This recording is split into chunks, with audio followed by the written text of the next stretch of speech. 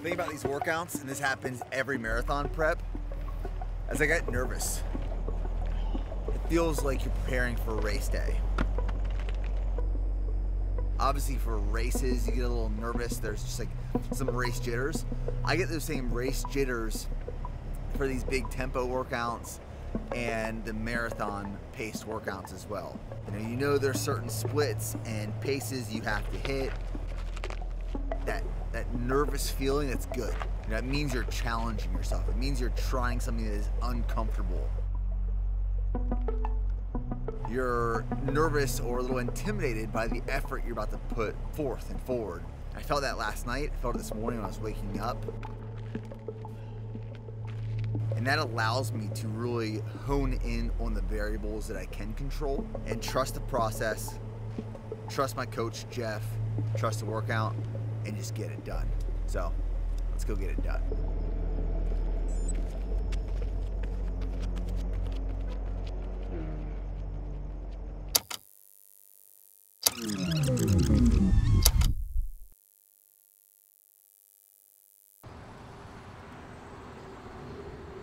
I brought up a sample of like the packet.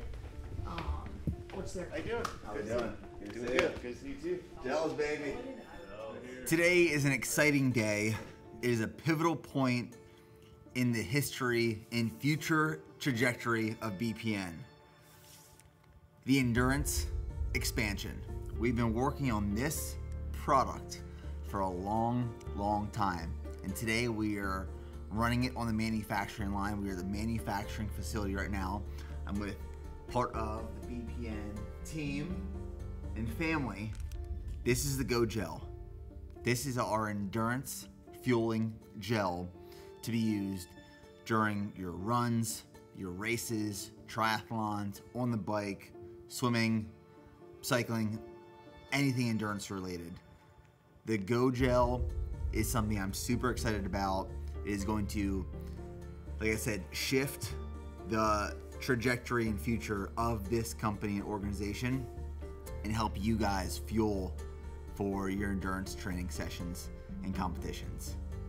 The packaging is beautiful, the product is beautiful, and I'm super excited to launch this and get it into your hands. But today we run it on the line.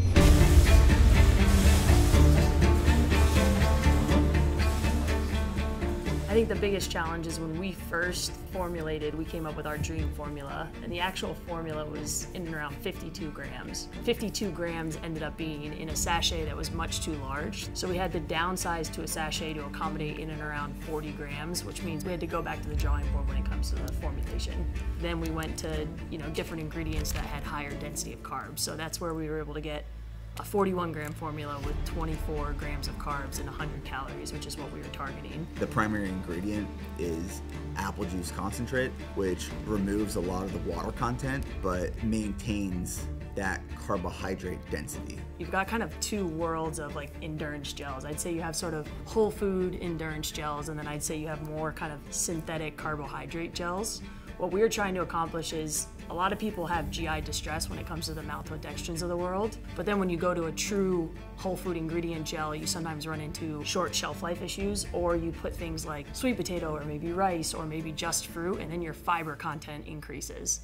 And when you have an increase of fiber content on a run, it usually doesn't make for a good experience. So the goal here was let's see if we can kind of bridge the gap between these whole food ingredient gels and then maybe these synthetic gels. And that's where we kind of landed with kind of this apple cinnamon Go Gel, which is that apple juice concentrate, but also has that brown rice syrup, but all of them are a lot easier to digest. And that, ladies and gentlemen, is the Go Gel.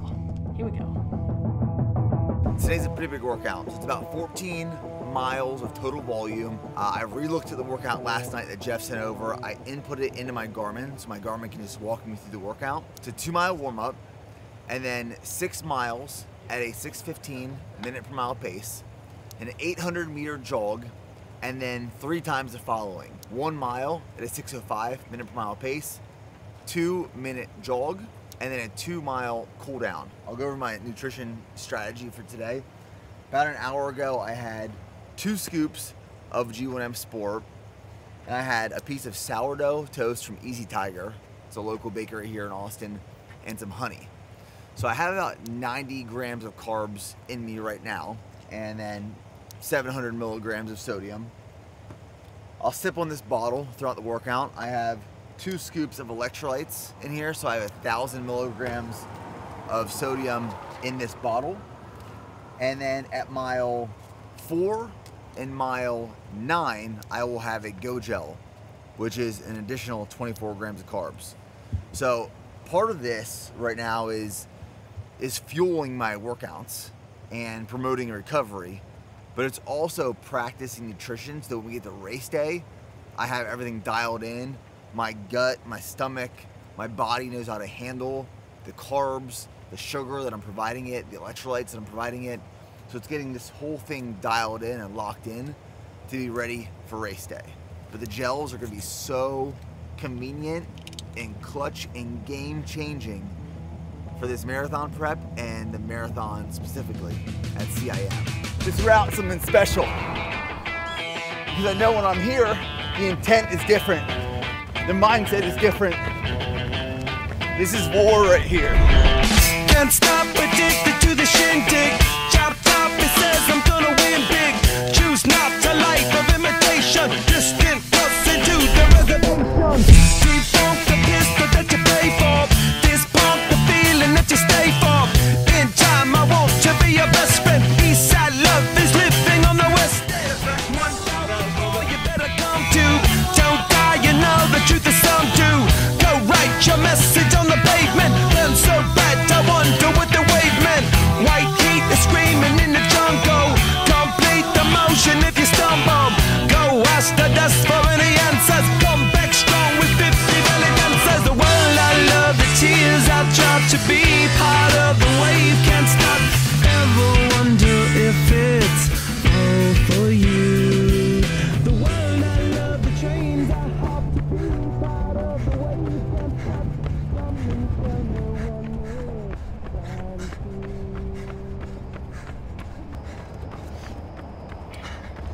Okay, so 6 mile segment is done.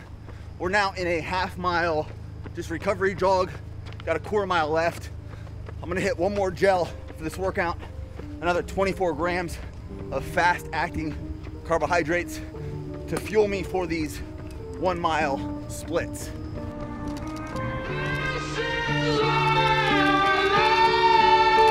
That's why I'm gone.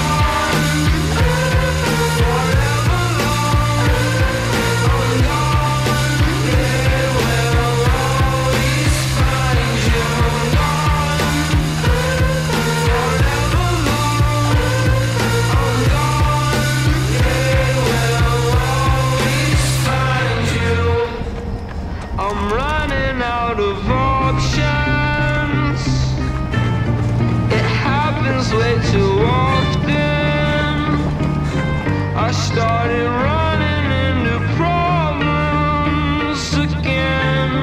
It happens way too often for me to forget.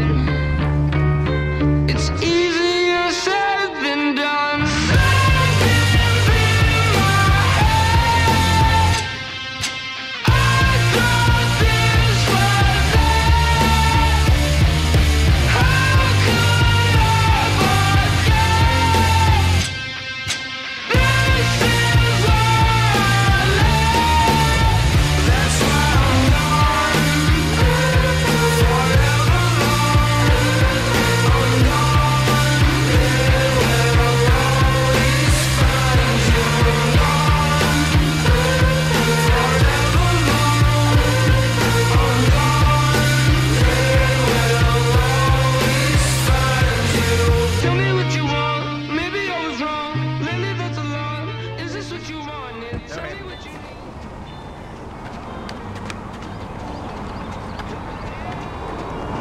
So that's the meat and potatoes of it. Just got some cool down miles now. It's a good workout. Like I said, it was a tough one. It was not an easy workout, but we got it done. Hit our splits. After I finish these cool down miles, we'll link up the truck and go over exact splits. Budget versus actual. workout is complete. One of the things I was thinking about during that run to give perspective of progress and what progress might look like. Now, the first time I ever ran this loop was with Jeff Cunningham and Natasha in 2020 when we were prepping for the first time I went sub 3 in the marathon in early 2021. My paces then were about 6:45 minute per mile because that's what I had to shoot for to go sub 3 in the marathon. 3+ years later, now the paces that I'm shooting for in the same exact course are between 6:05 and 6:15. 3 years ago, I never could have imagined running mile splits between 6:05 and 6:15, but that's what progress looks like and that's what it feels like. It compounds. And when you I hammer this in all the time, but because it works. It works. Consistency is so powerful and it compounds and it will produce results. It will produce progress. 3 years later, now we are running a faster marathon, faster splits, but the only way we could have got here is with the last 3 years of work. It's a math equation that will always pay off in your favor. Tell you one thing, it is spicy here. Spicier here than it is in Tennessee. Let's see what we're looking at. Warm up. Mile 1, 7:45. Mile 2, 7:31. Now on this 6-mile segment, I will admit I went out a little hot. A little hotter than I probably should have. A little hotter than Jeff probably wanted me to. But mile number 1, again we were shooting for 6:15, was 6:01. Mile 2, 6:09. Mile 3, 6 flat. Mile 4, 5:58. Mile 5, 6:09. Mile 6, 6:11. So all under pace. And then for the next segment, which was the 1 mile repeats, that we were shooting for a 6:05, 5:53, 5:56, 5:57. Solid. And then the cool down miles, mile 1 was 7:43, mile 2, 8:08, for a total of 14.12 miles in 1 hour, 36 minutes, 7 seconds, overall 6:48 minute per mile pace. That was a good workout. I'm happy with that one. The gels came in clutch. You know, formulating those gels, what we were trying to achieve is we wanted to use a whole food source. And originally we planned for and tried to use apple puree. But with apple puree, it also pulls in a lot of water content, fiber, and pectin.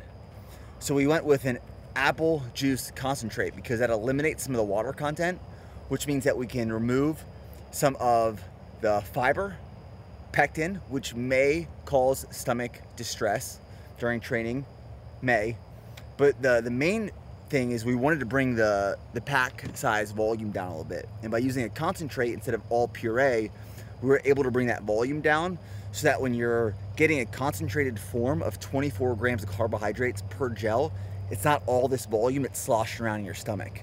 So it tastes great, it's low volume, high concentration of carbs, fast acting fuel source, great for workouts like this. So I used 2 for this workout, and they will be super beneficial for the rest of this prep and race day. But that's the workout. Solid one, making great progress. We're less than 10 weeks out from CIM, baby. Go one more.